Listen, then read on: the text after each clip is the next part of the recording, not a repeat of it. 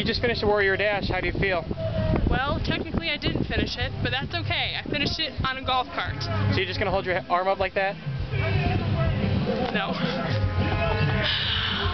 I am a little disappointed I didn't finish, but this is my first race ever, and I got more than 2 miles, which is pretty impressive considering I've never run in a race before. And I'm pretty proud of myself. I had a good time, minus nearly wanting to throw up several times while I was sitting in the tent.